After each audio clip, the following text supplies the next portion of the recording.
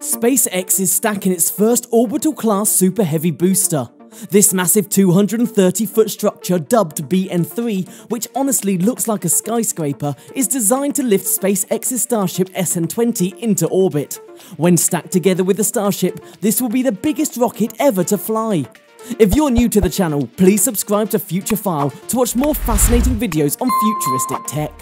SpaceX and Elon Musk wants to make Starship the ultimate transporter of humanity to Mars, and that too at shoestring costs compared to previous generation of rocket costs. The first level of proof of concept was that the Starship can be launched and landed safely, as we have seen with the success of Starship SN20. But the next level will be to launch a Starship to orbit.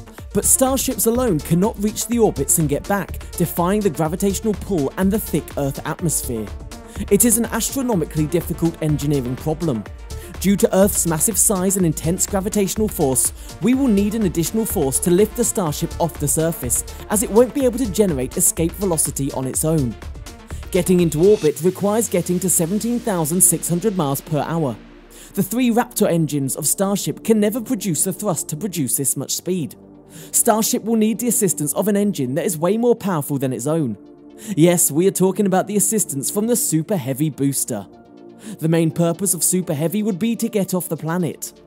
As all the recent photos of Starbase suggests, SpaceX has begun the process of stacking what could become the first Super Heavy booster capable of supporting orbital Starship test flights. This boost is known as booster number 3, or BN3. When the stacking will be finished, it will be 70 meters or 230 feet tall steel rocket. Several parts of it have been noticed since the last 7 weeks in the SpaceX Boca Chica, Texas factory. Now everything is being stacked together. Earlier this year, SpaceX stacked Super Heavy BN1 to its full height, but late design changes effectively rendered the prototype largely irrelevant and turned it into more of a manufacturing pathfinder and source of practice than anything else.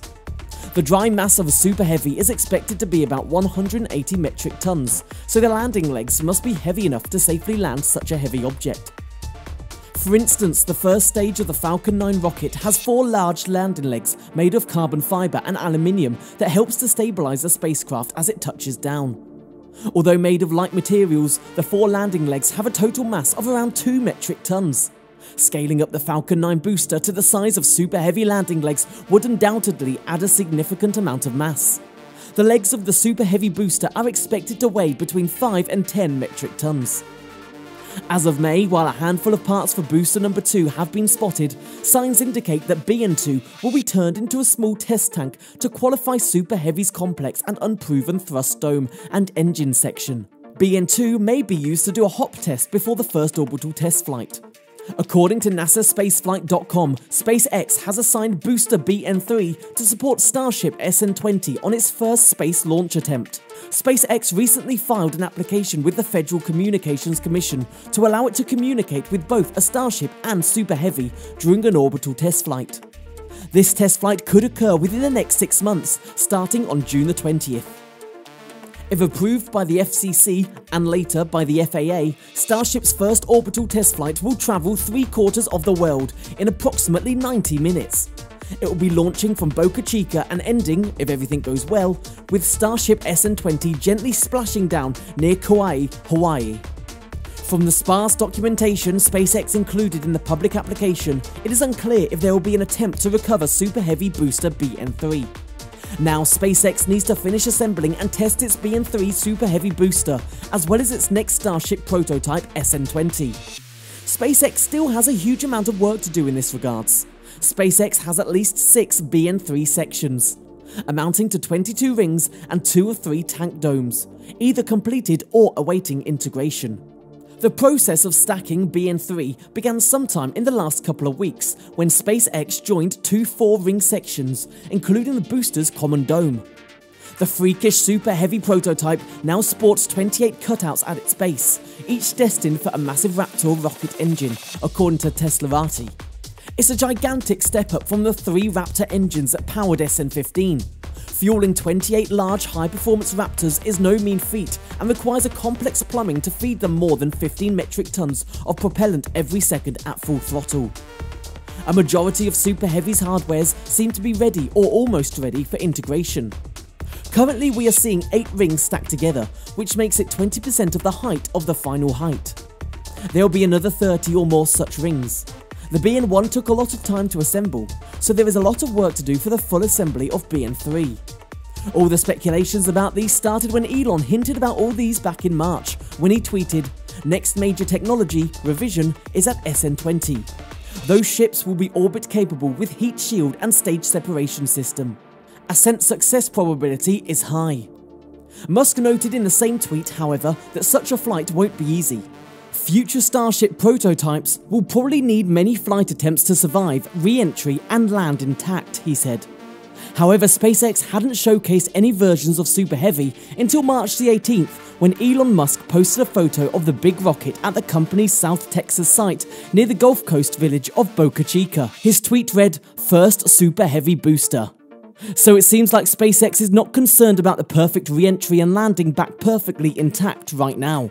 It is concerned about fitting the Super Heavy booster BN3 and the Starship for the first time and sending them to reach orbit. A major condition of launching this Super Heavy booster and Starship will be to build the launch tower first. Very little point in stacking and rolling out the Super Heavy if they have nowhere to launch it from. The launch towers are now aggressively being built. It is growing vertically out of the ground like a giant fortress tower. Its ultimate goal is to reduce the mass of the booster and aid rapid reusability. The biggest challenge, as with all rockets, is the mass. The final version of these launch towers will be able to launch Super Heavy boosters and Starships, and also be able to catch the Super Heavy booster. As Elon tweeted, "We're going to try to catch the Super Heavy booster with the launch tower arm, using the grid fins to take the load," Musk said. Elon Musk had first announced the outlandish Starship booster recovery plan at the end of 2020.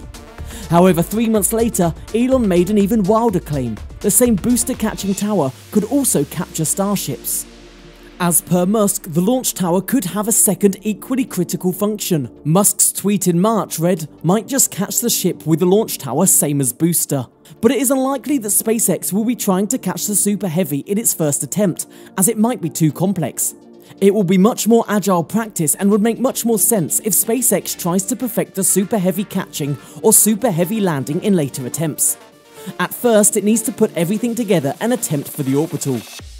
When completed, Starship and Super Heavy will be the world's most powerful launch vehicle ever developed.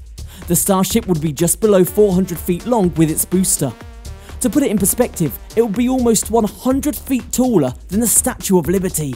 It will have the ability to carry 100 to 150 metric tons to Earth orbit, which is 10 metric tons more payload than Saturn V rocket. It will also be 10 meters longer than the Saturn V.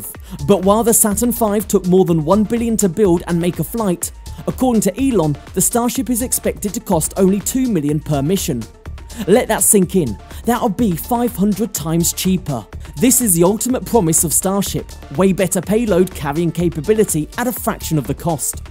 SpaceX's plan to launch Super Heavy and Starship into orbit as soon as July of this year sounds insane and outlandish. But when was the last time SpaceX ever aimed low?